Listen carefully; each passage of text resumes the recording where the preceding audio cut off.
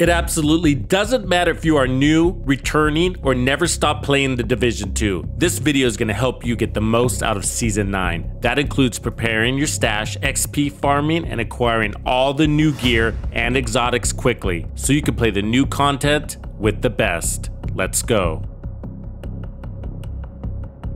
Hey Bandidos, it's been confirmed. A whole year of new Division 2 content is locked in. It is not just TU15, it is year 4. TU15 is the first drop, and there will be more drops, and each drop will come with new things, new seasons, and new content. We have new seasons, game modes, vendors, advanced leveling systems, gear, and more. Some players like to take their time and sip on new content like a fine glass of wine, and I agree that appreciating it as you go is very, very important. I find I get the best experience when I am able to enjoy the content to its fullest as it arrives, and there's nothing more kick-ass than taking down a manhunt target with the latest and hottest new gear and exotics. And to do that, I need to be efficient with my gameplay and quickly reap in the XP early. If that sounds like you too, then this guide is going to be very helpful. So let's get the easy stuff out of the way first. If you're new to the game and want access to all the new stuff, then your mission is simple. Get to level 40 and make your way back to Washington, DC. From there, your eyes should be on getting your watch to level 1000 so your builds are at their full potential. Since getting there is about efficiently farming XP while enjoying the game to the fullest, most everything on this list will still apply to you. You're most likely going to have to buy the new season pass. If it's not available now, it will be when the new content drops on Thursday, May 12th. The season pass is going to get you access to everything on the bottom row of the rewards track. This includes extra season 9 gear by means of named item and season caches. Otherwise, the additional resource caches coming off this are more valuable than ever, with the expertise system now being available as part of season 9.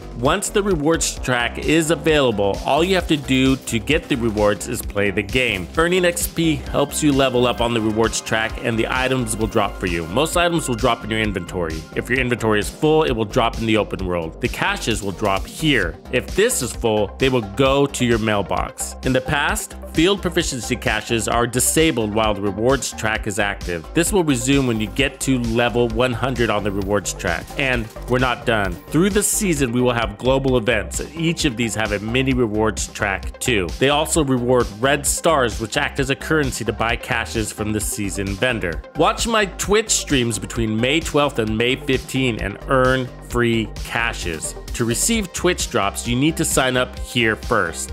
Then head on over and watch one of my streams while the campaign is active between May 12th and the 15th. First thing is to get organized. You can't efficiently play this game, farm XP, and get the best gear in the game if your inventory and stash is full. So let's start there. Additional characters are now vital. Make as many level 40 characters as you can, no matter what. Realistically, I think you should have at least 2 characters. We have serious stash issues in this game, and there is no end in sight.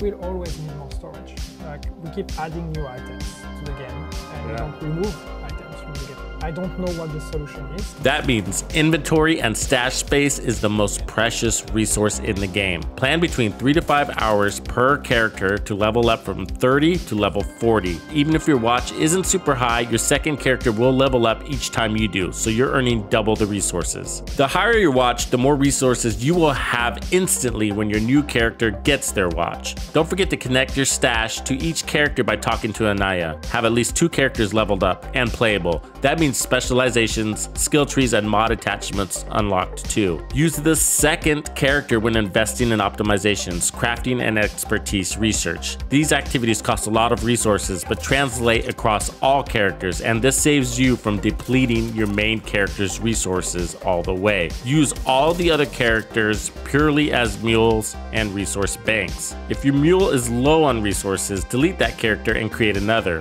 Move the gear out of that character's inventory before you do that. Organize your stash and mules. For your main character, your most important build for Season 9 is your solo XP slaying build. This is usually the build that helps you clear a lot of open world content quickly. For me, it's my trusty Mantis build. Those headshot kills lead to headshot kill streaks, both which give me extra XP and allow me to run all directives. Save your best XP farm build to the first loadout on your main character. You need your well-rounded team build in your second second loadout. This is most likely an assault rifle or rifle build. This should be useful for all open world and missions gameplay, including the countdown. In your third loadout, put a Meta Eclipse Vial team build here. This build is vital to helping groups clear content quickly, which helps you harvest more XP per session, even in group.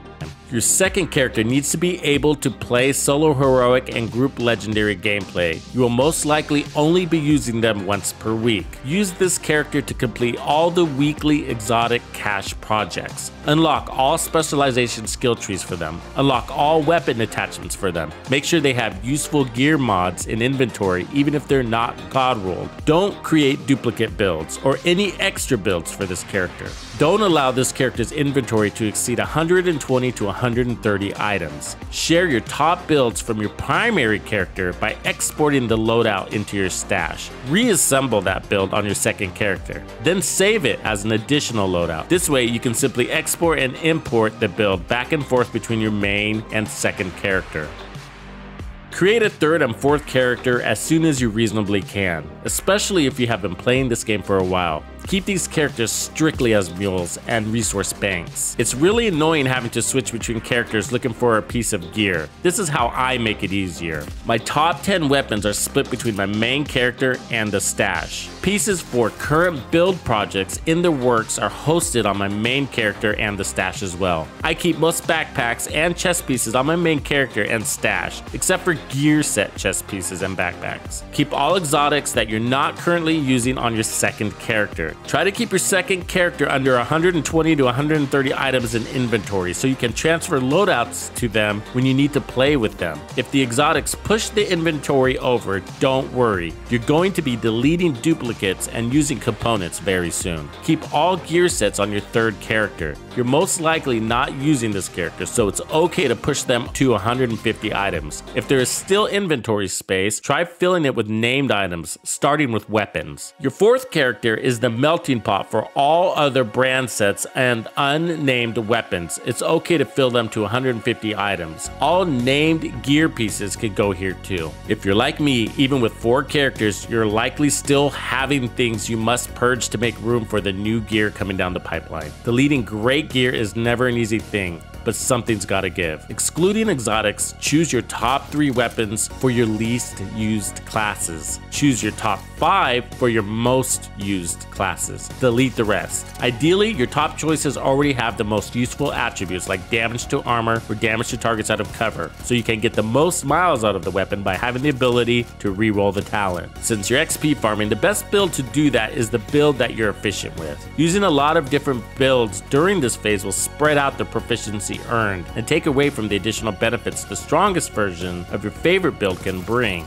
Consolidate your shotgun and SMG builds to Hunter's Fury. Delete all other Sokolov and Badger Tough pieces. Keep any rare chest and backpack pieces if you must. Anything else is probably not that precious. Next, consolidate your standard skill damage build pieces to a single skill damage build. Look, just get rid of all the standard pieces. Skill related gear is the easiest to farm because it has a skill tier that you don't have to worry about whether it is max rolled or not. So you're only farming for 2 secondary attributes. If you haven't used a piece in 60 days and the gear doesn't align with the new stuff coming with Season 9, then purge it. A special note for all of you banditos and members of Tux's Players Club, there are a lot of game-changing hybrids that have opened up your world to taking on the most difficult content like solo legendary. These builds are truly special and remain in my inventory, but you do have to narrow in on your faves. I recommend not deleting anything related to slaughter or game over. Let's talk about how to actually farm XP in the Division 2. During your XP farming phase, minimize activity with weapons outside of your top 2 builds to prevent wasted expertise. Determine your map settings. It's faster to get XP from the open world than missions because you can complete more activities per hour. Heroic gives you the most XP and I prefer it this way, but many also choose to farm XP on challenging because you can complete more activities per hour this way. The XP per activity is less, but you complete more of them. Adding global directives massively increases your XP. My recommendation on whether you do this or not greatly depends on your builds. For many builds, you are better off without directives because you can then complete more activities in your session than if you otherwise had directives. I will be running 4 directives in the open world for my XP farming. You should choose at least one depending on your build. Probably the most critical part of XP farming is your route and activity of choice. Some will only farm resource convoys because you get a lot of XP and it only takes a few minutes to complete it. The downside is you have to fast travel and run around a lot, and these can grow into bigger street fights than you anticipated. I try to avoid running around in the open world. This slows me down and I might find myself taking on unwanted fights. So I have a fast travel route that gets me within a block or two of the best control points to farm. I usually start at this safe house and clear Sinkhole. I then fast travel to Capitol Building and clear the crash site. I then fast travel to the Space Admin and make a short jog to No Hope Hotel. From there, I fast travel to the castle and cross the street to clear the choke. To expand, I fast travel to Tidal Basin and clear Flooded Levee. After that, I fast travel to Potomac, clear out the Sleeping Giant. Finally, I jog over to Overgrowth. From there, I reset my control points as I fast travel back to the safe house I started from. With this method, I usually can get through 100 levels of a rewards track in 1 to 3 days depending on how long I am playing per session. Remember, during this phase, donate resources to control point captains for extra XP with directives on. Some banditos farm the summit with all directives. This can get you even more XP. I still prefer the open world because there are less tasks, EMPs, waves of drones, and randomized factions. When farming for XP, I prefer to go solo. I go much faster this way. If you do want to run in a group, I recommend 1 to 3 players. The 4th player scaling is much more aggressive and often slows you down. It's vital you now do all the weekly projects for exotic caches. Joining a Discord is one of the best things you can do if you love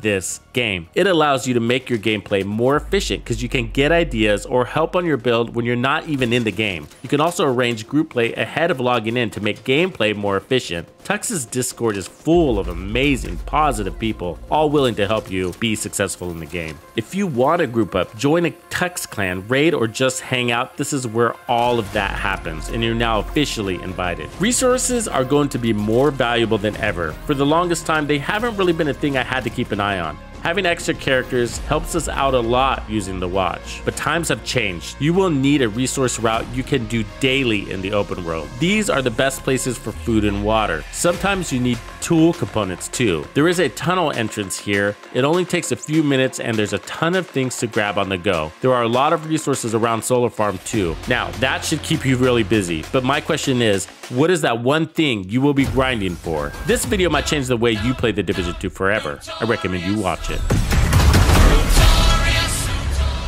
Raw flows, and that's how it goes.